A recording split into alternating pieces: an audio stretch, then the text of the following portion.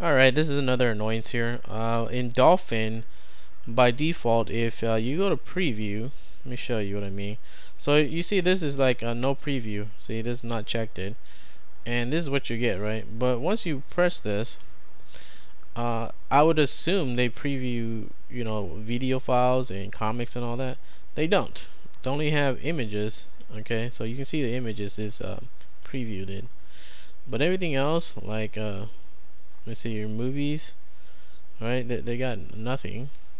There's no thumbnails, and same thing goes for your comics. Nothing.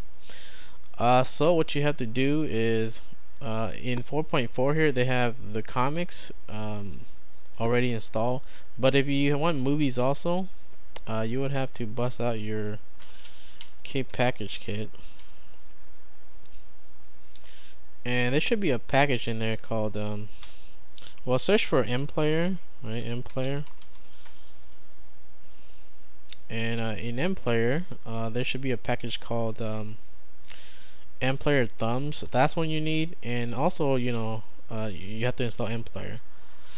So that's what you need for the video previews, and for the comics is already in there. So let me show you. So after you have those, go to your Dolphin and settings here, configure. And in here you go to general, and up top here where it says previews, check the comics. Okay, so for comics, let me show you, where is it?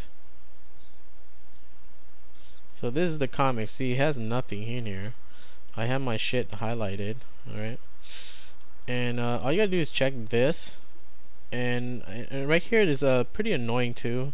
It only lets you go up to 100 MB, so 100 megabytes, right? So if you switch the slider to that amount, is basically if your comics is under 100, it'll preview it.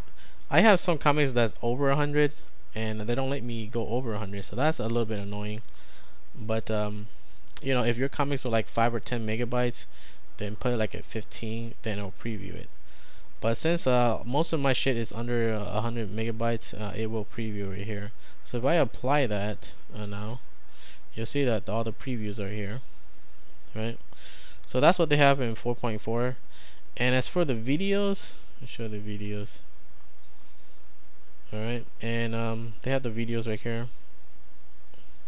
Check that and apply it, and now it should preview. No, it will take a while, because it will generate the thumbnails, but as you can see, it is working.